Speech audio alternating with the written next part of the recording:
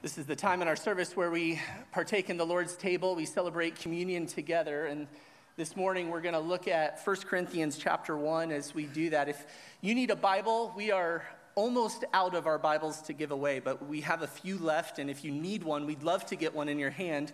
We have some men on the sides who will come down the aisle. You can just raise your hand and we'll get what we have to you. If we don't have enough, you can share with the person next to you. Each time we take a little bit of time in our service to take communion together. This time is for us to remember our Savior, Jesus.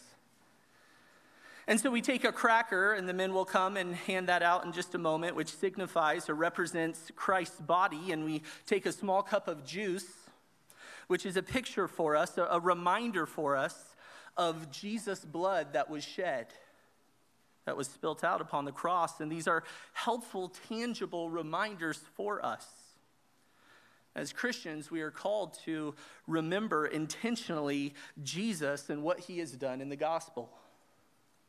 We are to remember that Jesus, who is God in the flesh, the second person of the triune God, he came to earth, took on flesh, lived a perfect life in accordance to the law, and then he went to the cross willingly under false pretense and was crucified. He was crushed there on the cross.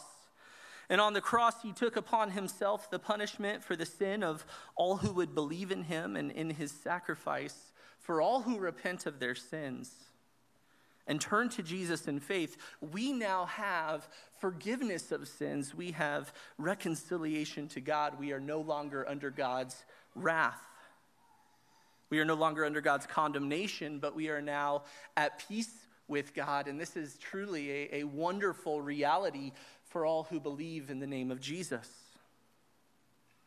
In 1 Corinthians, Paul summarizes this, what I've just described as the gospel, as saying it's the word of the cross. The word of the cross. And I want you to read with me as we prepare our hearts to take communion together, two verses from chapter 1. 1 Corinthians chapter 1, two verses, starting in verse 18. Starting in verse 18, 1 Corinthians 1. Paul says this: "For the word of the cross is foolishness to those who are perishing, but to us who are being saved, it is the power of God. For it is written, I will destroy the wisdom of the wise, and the cleverness of the clever I will set aside." There's a contrast here in these verses. The word of the cross is the power of God for those who are being saved. It is God's means of bringing people to himself. It is an exclusive means. There's no other way that someone gets to God but through the word of the cross, which is the gospel. And to the world, it is foolishness. That's the contrast. It is the wisdom of God, and yet to the world, it is foolishness. That it is moronic. It is absolute nonsense to those who rely upon their own wisdom. Man's wisdom would never lead to salvation coming in the way that God has ordained it. Never lead to that. Man's wisdom would never lead to salvation coming in the way that God ordained it. Yet God's wisdom is supreme, far above man's. In fact, there is an infinite divide between God's thinking and man's thinking, and the gospel message, the word of the cross, is God's plan and provision for man's redemption, for salvation, for reconciliation. And then in verse 19, Paul uses a quotation from Isaiah 29:14. He says, "For it is written, I will destroy the wisdom of the wise, and the cleverness of the clever I will set aside," to emphasize that the wisdom of men will be destroyed. Isaiah's teaching will have its ultimate fulfillment in the last day when all men's philosophies and objections to the gospel will be done away with by Christ. But here, Paul uses it to demonstrate that God's wisdom is superior and puts the wisdom of man to shame. God's wisdom is so supreme, so superior, that it just obliterates the wisdom of the wise of this world. God's wisdom is put on display in the gospel message, in the word of the cross. In the gospel, God's plan of redemption is the clearest display of his wisdom. And for us who have repented of our sins, he has provided reconciliation and eternity with him through it. Does this means of salvation, this way of thinking that God would send his own son to take the punishment that we deserve so that we might be reconciled in forgiveness, does this make sense to the world or worldly thinking? No, it doesn't. Yet in the gospel, in the word of the cross, we see that God's wisdom is supremely trustworthy. That his wisdom is far above our own, that we would never come to the conclusion that this way of salvation is right or good, and yet it is what he has chosen to use as the means of reconciliation for man to himself.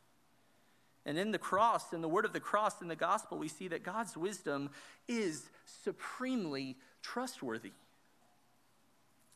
I want you to just ponder that for a moment as we prepare to remember our Savior's death. Remember that his wisdom in the gospel is supremely trustworthy. In the gospel, in the word of the cross, God has demonstrated his wisdom to be supremely trustworthy. And if you can trust him for your salvation through a supremely wise means that your wisdom would have never led you to, how much more can you trust his wisdom in whatever trials, in whatever struggles, in whatever difficulty, in whatever hardship, in whatever sin that you might find yourself in this morning? You can trust him.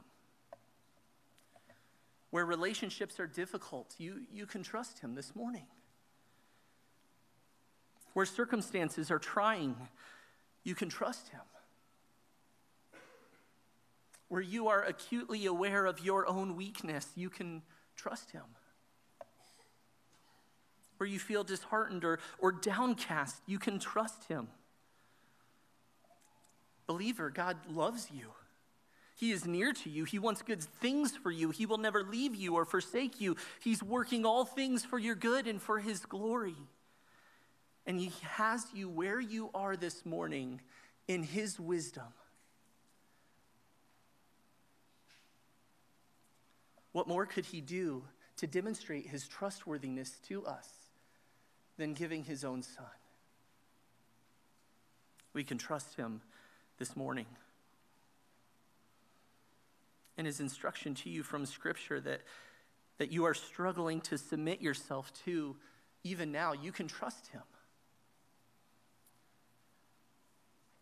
Where there is sin in your life that maybe God is bringing to mind right now that you have not repented of yet, and you don't want to let go of it. You think it is better, but God says it's not. You can trust his wisdom and repent. As we remember Christ's body that was crushed and his blood that was shed, it's a time to remember. It's also a time to examine. I encourage you now, in just a few moments as the men come, to think, are there areas where you are trusting in your own wisdom above God's, where you're chafing against God's instruction, where you're not wanting to wholly embrace what he has called you to be and do in life's various circumstances? Or are there just hardships that you're in right now and you need to trust yet again yourself into the care of our great Savior? In examining yourself, if you discover that there is sin that you haven't repented of, I encourage you, begin that process of repentance now and take the bread and the cup and remember and rejoice in our great Savior with us. Submit yourself to God and his superior wisdom. For those of you that don't know Jesus, who have not submitted yourself to God's superior wisdom in the gospel and the word of the cross, I would plead with you this morning, do so now. Repent. Turn from trusting in yourself and your own methods and your own means to appease your conscience and try to make yourself right with God. Turn from that kind of thinking and submit yourself to God's wisdom in the gospel.